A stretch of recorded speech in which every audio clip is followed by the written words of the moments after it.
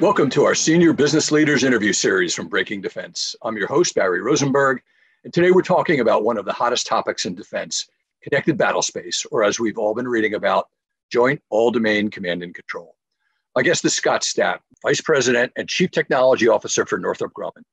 He is a retired Air Force Brigadier General, and his last assignment was in black programs, where he ran the security protocols necessary to access those secret programs.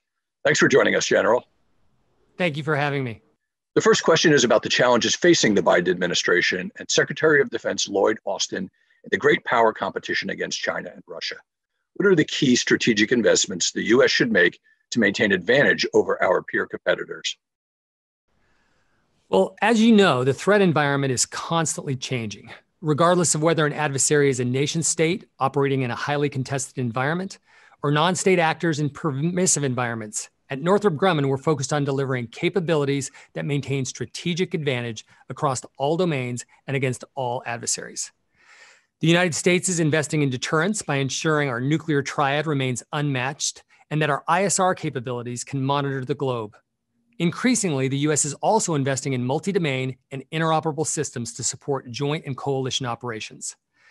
However, civilian and military leadership are concerned that adversaries are reducing the technological advantage the United States and our allies have sustained over the past 20 years, in part because digital transformation is making advanced capabilities more available and affordable for us and our adversaries. To maintain our advantages, we must ensure forces can observe, orient, decide, and act together faster and with greater effect. That means investing in Joint All-Domain Command and Control, or JADC2.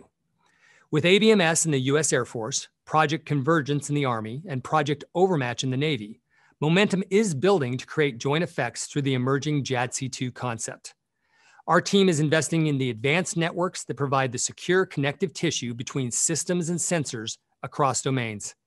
And we're developing many of the systems and sensors themselves to take the data from next-gen networks and deliver true advantage to our men and women in uniform.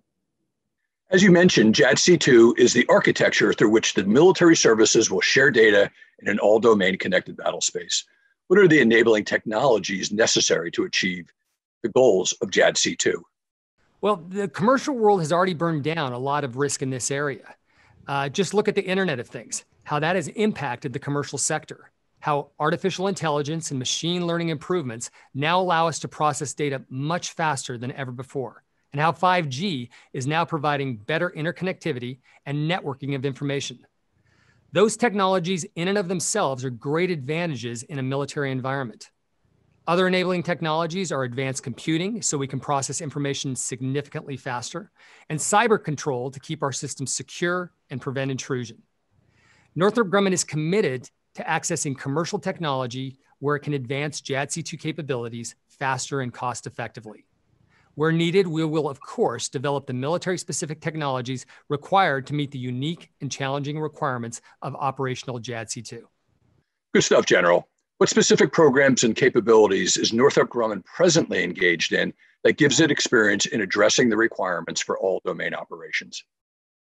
So Northrop Grumman has built pioneering global security systems for generations. Today, we're leading technological and open architecture advancements that enable joint command and control across all domains. We're bringing our expertise in hardware and software, systems integration, sensors, autonomy, manned-unmanned teaming, and advanced networking to support JADC2 requirements. Our advanced gateway networking products are connecting communication systems across services and domains. And our space assets are providing secure communications around the globe. We're already delivering much of the infrastructure for the joint force. As we improve how systems are networked, we're developing command and control systems, platforms, and sensors that can improve the capability of the joint force regardless of the threat environment. At Northrop Grumman, we are continuing to invest across the full spectrum of technologies required for JADC2. We are determined to deliver the systems needed to outpace the increasingly sophisticated threats of potential adversaries. And that makes harnessing digital transformation an imperative. We're changing the paradigm of the system lifecycle to deliver rapid and incremental advancements in communications and networking. All this to ensure the U.S. and allied forces maintain a strategic advantage in the age of data-driven warfare. So I've had the pleasure today of talking with Scott Stapp from Northrop Grumman. Thank you for joining us, General, and thank you for watching. We'll see you on the next edition of our Senior Business Leaders interview series.